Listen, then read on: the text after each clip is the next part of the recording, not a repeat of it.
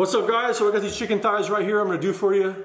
I'm gonna do a simple char grill on the Weber kettle. I'm just gonna char them and put them off indirect and cook them up like that. I got my homemade barbecue sauce I'm gonna do for you. I'll just show you guys how I go through it. So obviously, if you don't want to make your own, you can always use your favorite from the store. If you don't like my recipe, you could use your own, however you want to do it. And then with the seasoning and the rub, keep in mind when you're charring chicken and that skin, it's gonna burn up pretty quick on you. So as far as sugar content goes in the rub, I wouldn't put any in there at all, but you could always do it how you want. Whatever works for you, go ahead and do that. There's a few things before we get this seasoned up. A few things you gotta do is, number one, get your grill going.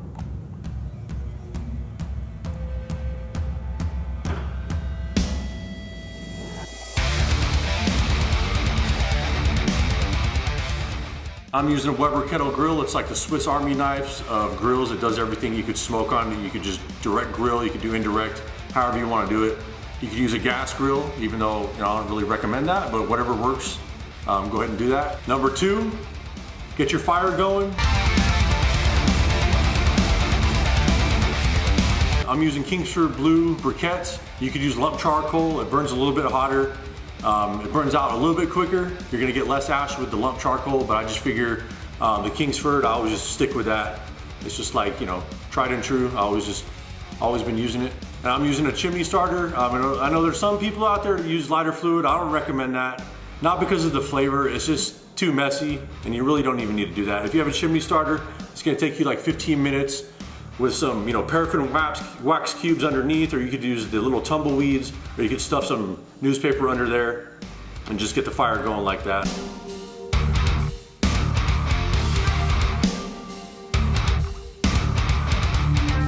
All right, so the third step, you're gonna put your charcoal in the actual grill. I'm doing all that charcoal on half of the grill.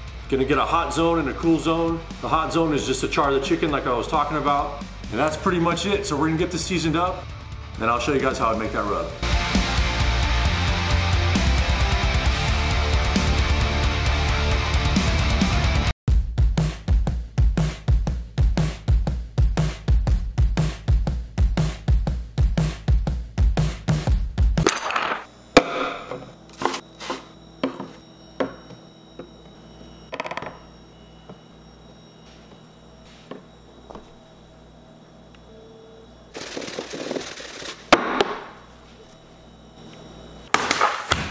All right, so I've got this chicken here. I got it dried off pretty well, as good as I can get it. And then make sure you just cut off any extra pieces of skin hanging off. It's not really too much work you gotta do. Not gonna use any binder or anything like that. There's a little bit of moisture on there. It's gonna stick to it, it'll be all right.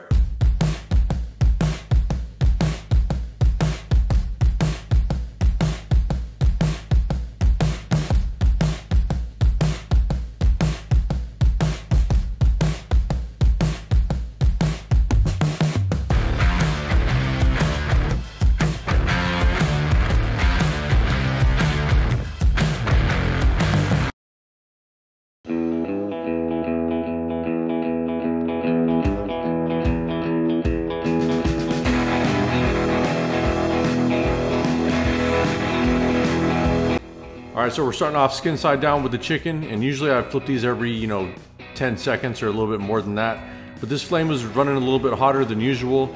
The skin was kind of curling up a little bit, and I was getting some flare-ups. So a couple of ways to solve the flare-ups is you could put the lid over the top and cut the oxygen off, and things will calm down. But I didn't want to walk away from this, so I was just sitting there kind of flipping it over and moving the chicken off to the side just to calm it down a little bit, and kind of putting it back and forth just to get the color I wanted. So it's up to you however you want to do it. Just get the color you want, let it get nice and crispy, and then set it off to the side and put the cover over the top and let it go for a little bit.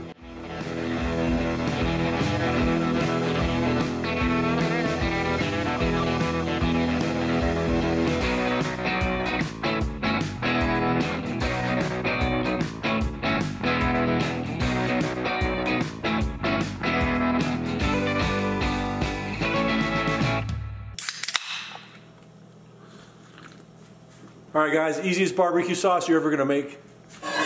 Get yourself a pot.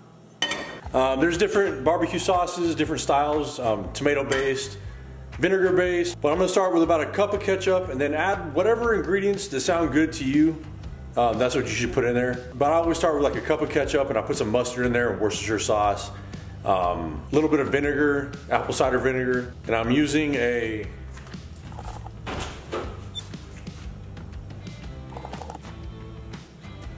I don't know if you can see it, a peach habanero jam I got from my friends Mike and Melody, so thank you.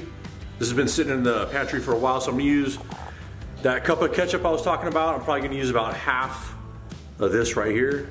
So that's probably about almost a cup. So I'll list all the ingredients below. You guys can check that out. So check it out. All right, get a medium heat.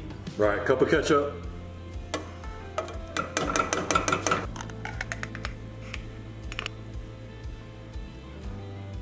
Almost a cup of the habanero jam.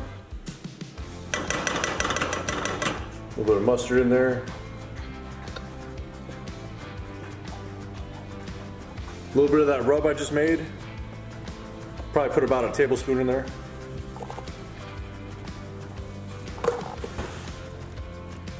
Big splash of apple cider vinegar. Some Worcestershire sauce. A couple tablespoons of butter.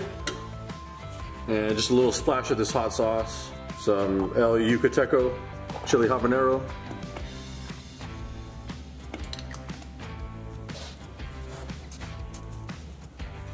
So just keep stirring this. Make sure it doesn't burn and stick to the bottom of the pan. Keep it on like a medium low and just let it simmer for about 15-20 minutes and you should be good.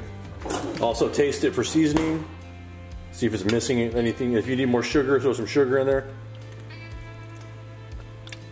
Tastes good.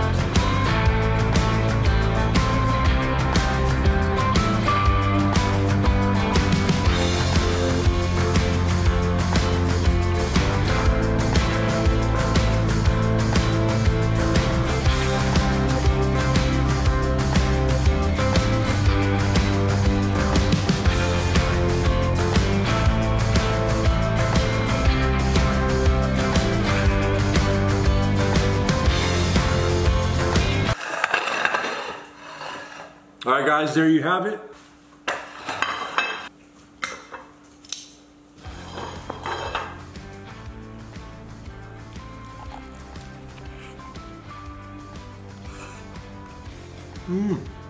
Ooh.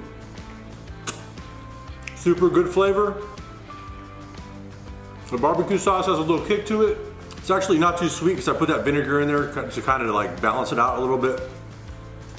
And that fire was super hot. Actually, the total cook time was like 35-40 minutes. Usually takes me about an hour to do like, you know, some thighs like this, but that fire was burning pretty hot. It didn't take that long. And you know, with the temperature on the dark meat, especially on the bone like this, you can let it go to like 175, 185. I mean, even close to 200 degrees. It's not gonna dry it out. I mean, it's juicy. It's not dry at all. Tastes really good. But you know, with the white meat chicken breast, you're probably gonna wanna pull it at like just over 160 and let it carry over to 165, but you know.